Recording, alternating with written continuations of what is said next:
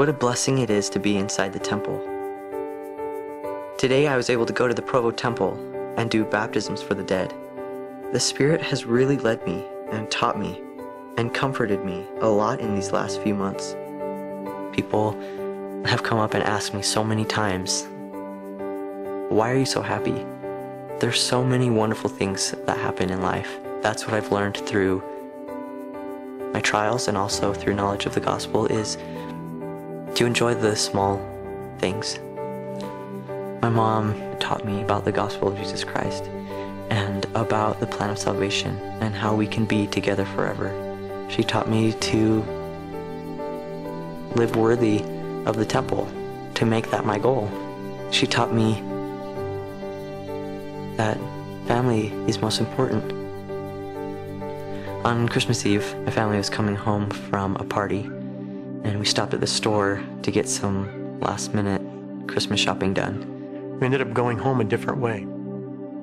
We got to 7th West, and the light turned red, so we were stopped at the light. And I remember looking around the car, and it was one of those things where I reflected, and I just felt so grateful. You know, I looked around at all my children, and you could see they'd all nodded off, and I thought of how they were thinking about Christmas and dreaming of, you know, what would be happening the next day or so. I remember feeling really confused and lost and scared. Didn't know what had happened. I wondered where my family was. He sat down and he told me what had happened. I had no idea. He said, we've been in a really bad accident. And I said, what about Mom?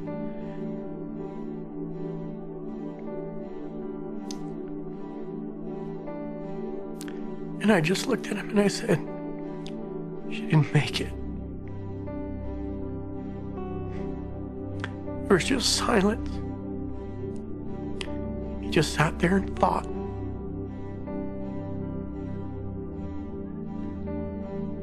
And I said, what about Ian and Julie? And after a long pause, I said, neither did Ian. And neither did Julie. And he smiled. One tear ran down his cheek. And he said, it's okay, Dad. We're still a family. And that's the way Caleb was. From then till today, he understood what it was all about.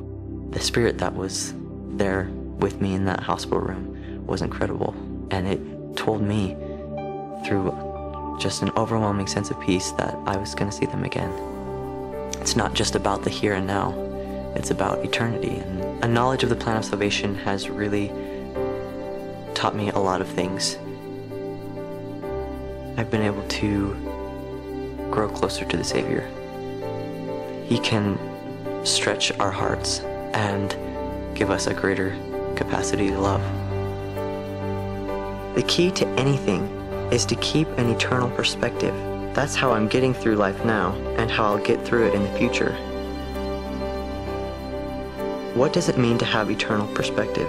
It means to remember there are more important things than just the here and now. It means to remember that life continues after death, that the way you act and respond to things in your everyday life have eternal consequences.